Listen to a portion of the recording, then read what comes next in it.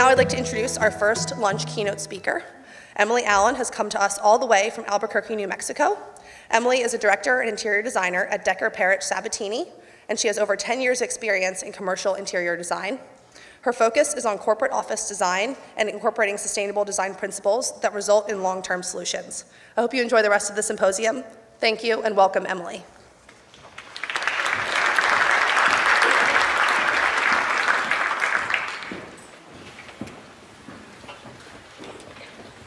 Welcome, everyone. My name is Emily Allen. As you just heard, I'm with Decker Parrish Sabatini. We are a collaborative, multidisciplinary design firm out of Albuquerque, New Mexico.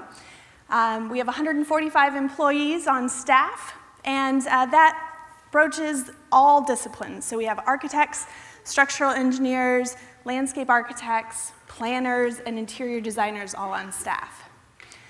Of those folks, 39 of us are LEED accredited professionals. And as I mentioned, I'm from the Albuquerque office, but we also have offices in Texas and in Arizona as well. We do work all across the country.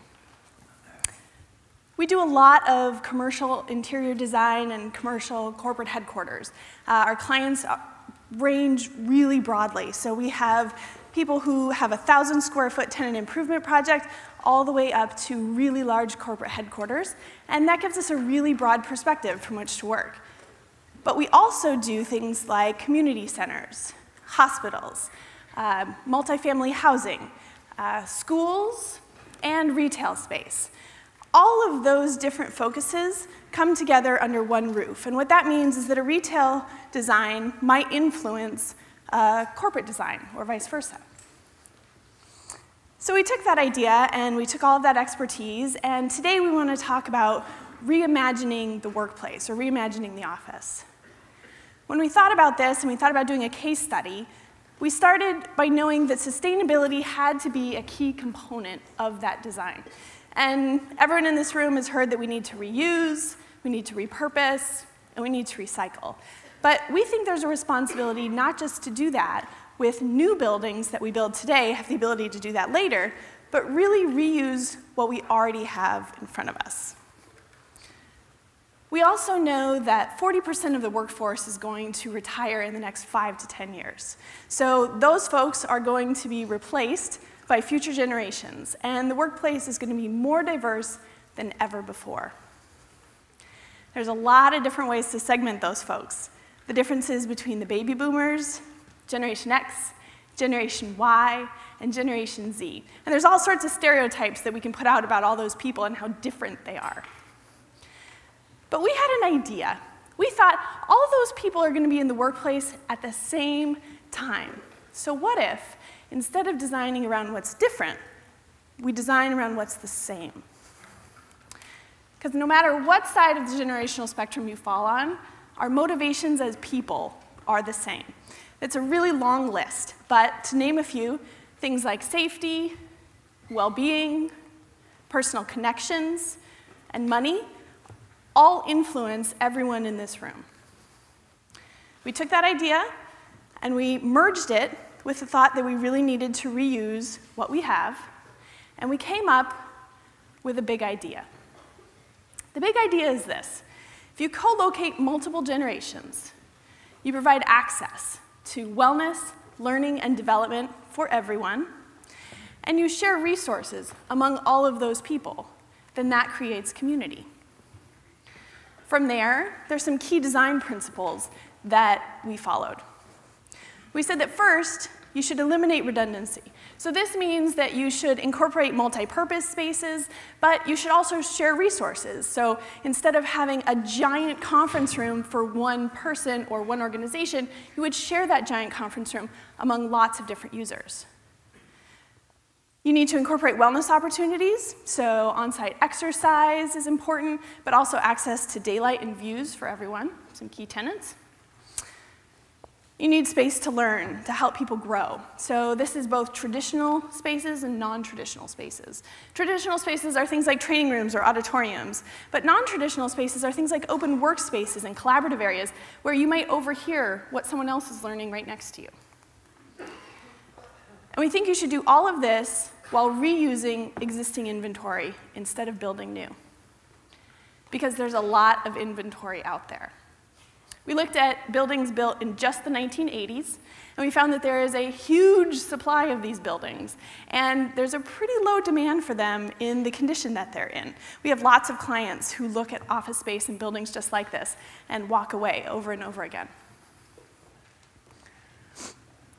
For this project, we picked a site in Albuquerque's uptown neighborhood, but for the sake of our conversation, this could be anywhere USA.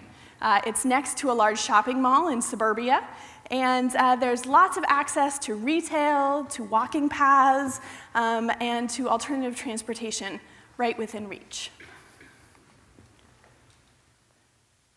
Looking a little bit closer at the site itself was overparked. There's quite a big parking lot on site, and the building itself is about 87,000 square feet, 7 levels high. It is a very typical 80s office building, very exciting, and it really exemplifies the design practice that happened in the 80s. If you're going to reuse a building like this, there are some challenges that go with it. So these are things like low floor-to-ceiling heights. We're also talking about small floor plates, inflexible cabling and networking capabilities, minimal insulation, and outdated HVAC systems. But we also know that with challenge comes opportunity. One of the big ones is the embodied energy found in these buildings. Embodied energy is essentially the manufacturing, the maintenance, and the disposal of a given material over its life cycle.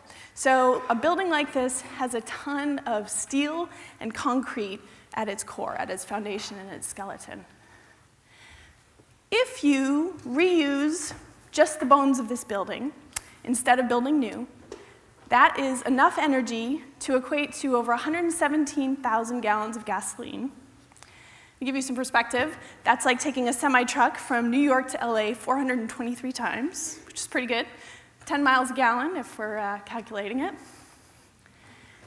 But not only is there opportunity for that, there's also opportunity to densify the site. These buildings are often in really good locations, and we have the ability to adaptively reuse these buildings. So that's what we did. We reconcepted this building, reskinned it, gave it a new face, and incorporated retail and residential with the commercial office space to make a mixed-use micro-community in one building.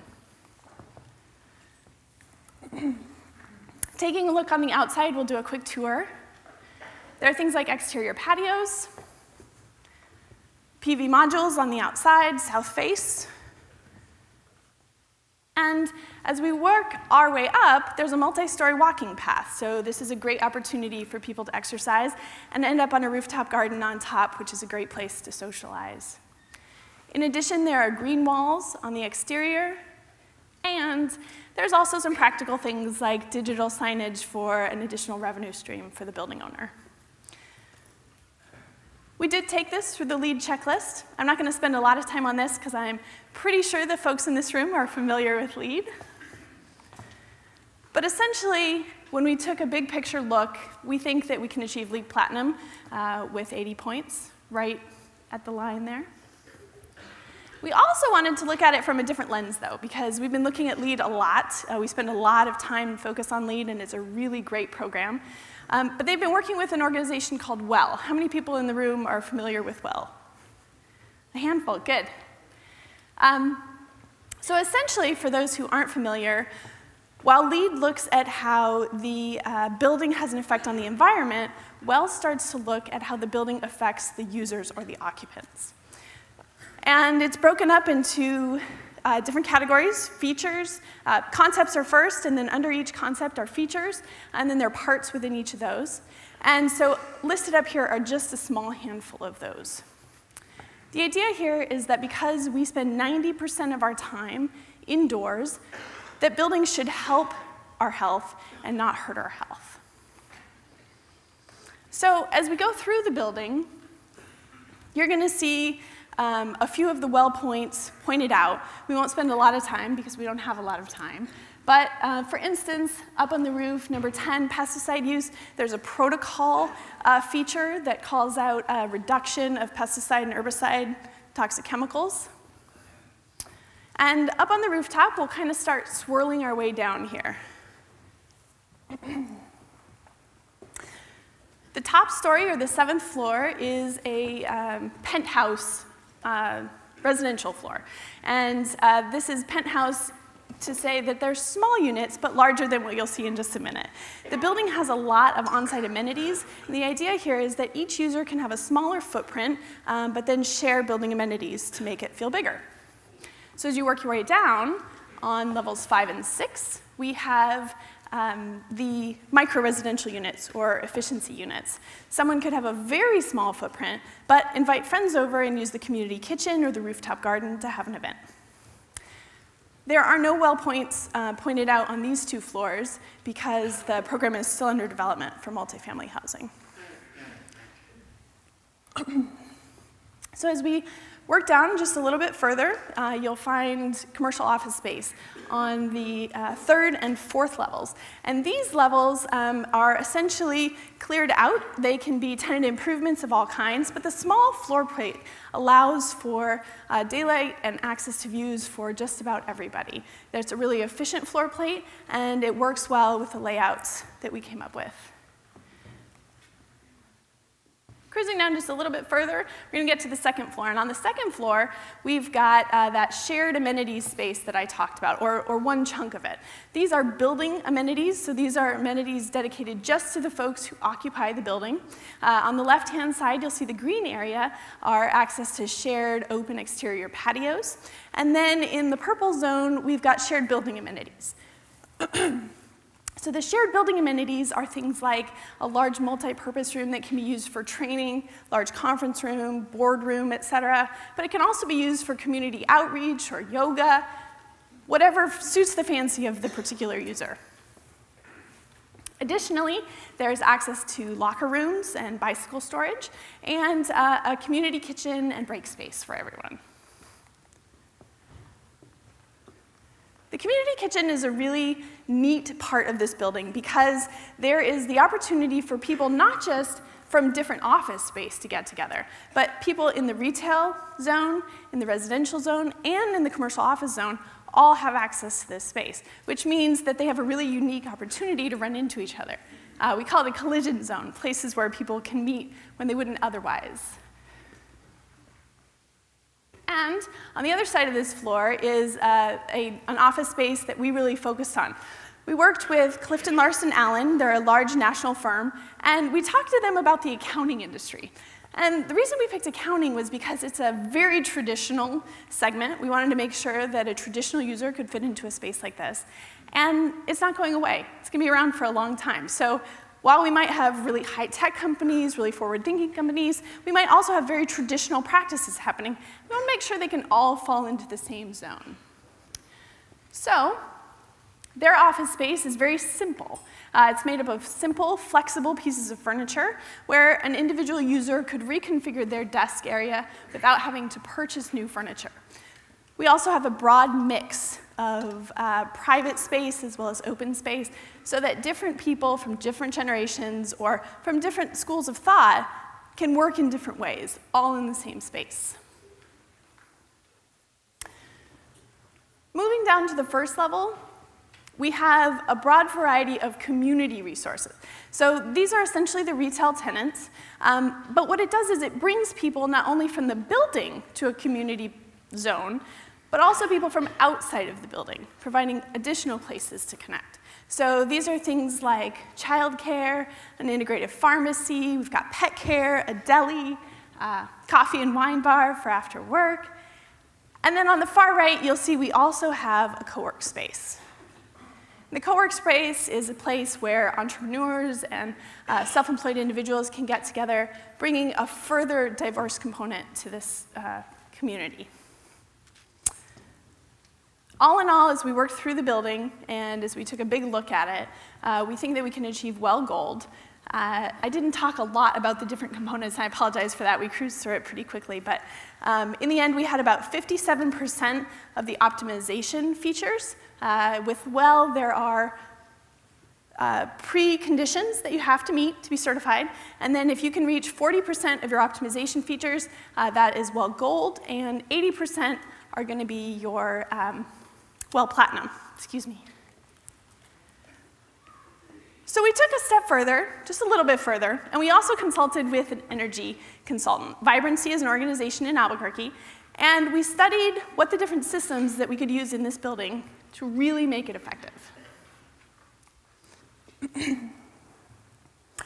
We started out with the Department of Energy and their benchmarking database, and we found that simply by making this building mixed use instead of all office, there was a significant energy savings just by doing that. So without changing anything, it's an 18% savings or $63,000, which is pretty good just to get started.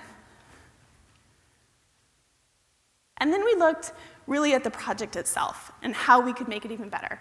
The United States is split into zones. This project falls in 4B, or the dry zone of 4. And there's a whole list of different measures that you could use from an HVAC perspective that would work in this zone. But they don't all work for every project. So we looked at a few ideas, and Vibrancy put together a list of the things that they think work really, really well.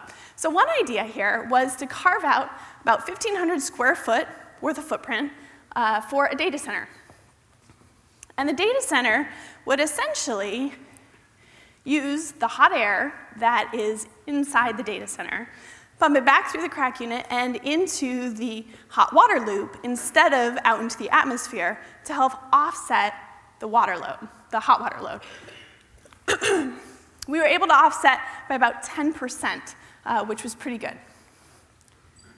Additionally, we looked at using PV power. So you saw on the rendering a large scale of photovoltaics. And we had started by looking at bifacial panels, because they look really good, and you can see through them, and it's kind of the sexy way to go.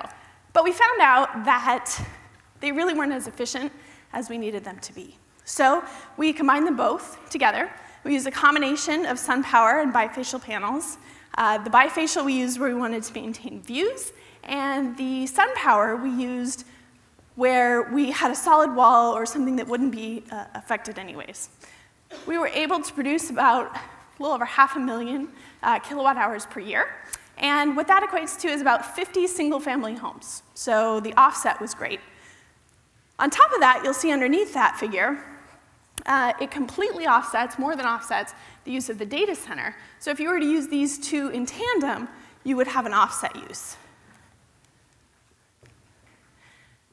The last piece that we looked at with Vibrancy was a chilled beam system instead of a traditional HVAC system. Currently I have 9-foot ceilings, and we were able to increase that ceiling height by about 1.5 feet by going to a chilled beam system.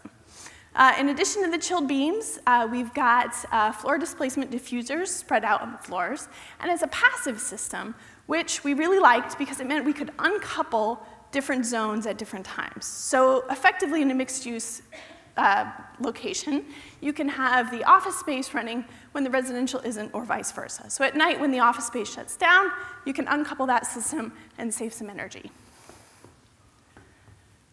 So all of that being said, inside the building, we also have a little bit of opportunity on the site, or a lot of opportunity on the site, depending on how you look at it. Essentially, the existing office building is about 105,000 square feet. We have a 6.5-acre site. Downtown Philadelphia, you probably don't find that, but out in New Mexico and out in the suburbs, it's pretty common. Lots and lots of parking on this site. We propose that you would infill the site with an additional retail and residential building. This will up your floor area ratios by quite a bit, densify your site, and the development of those pad sites can help offset the development of this project. All of that being said, what we really got excited about when we looked at this was the opportunity. So in the neighborhood directly adjacent to this project, There are 17 buildings, and those 17 buildings are all opportunities for a project just like this. But if you take a really big step back, and you look at that number across the United States, 50% of the office buildings that are available today, the inventory available, were built in the 1980s. So that's a huge number with a huge opportunity. Thank you.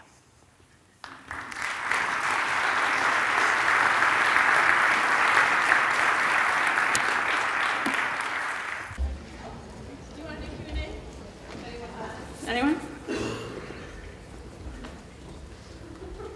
All right. I wondered, was there was this building owner-driven, or was it a conceptual project? That's a good question. It was a conceptual project. We've been working with the owner in a variety of different ways back and forth, but it definitely was our... Repeat the question, please. Oh, I'm sorry. He asked if it was an owner-driven project or whether it was conceptual. We took this project to a design competition to start out with, and so it was definitely conceptual in nature, but we've been working with the owner back and forth since to talk about these opportunities. Yeah. Anyone else? Yes, sir. Cost per square foot, we actually worked with a contractor to get it all priced out, and it ended up being about $155, $160 a square foot. That's New Mexico cost, for the record. A little different out here, I suspect. Anyone else? Yes, ma'am. Zoning issues, there haven't been to date. It's a very varied neighborhood, and so it fit in just right, but we haven't come across any to date. Anyone else? Yes, sir. Sorry. Oh. Same question, building codes. Building codes. Building code issues with this design project. Not as of yet. We haven't done an in-depth code analysis, of course, but we haven't found any to date. And there's a big precedent for mixed-use buildings across the country, and so just the fact that it's revamped, we think it should be in pretty good shape. Now, there's always exiting issues and things like this with older buildings, but we're definitely manageable. So yes, ma'am. Oh, sorry. So these issues of the two extra buildings, how did you handle the parking requirements? Well, because we took, the site was incredibly overparked to begin with, but because we took it from a commercial space to a mixed-use space, the parking requirements went down, and we were able to get all the parking we needed with current code requirements, even within 2 buildings on site. Yes, ma'am.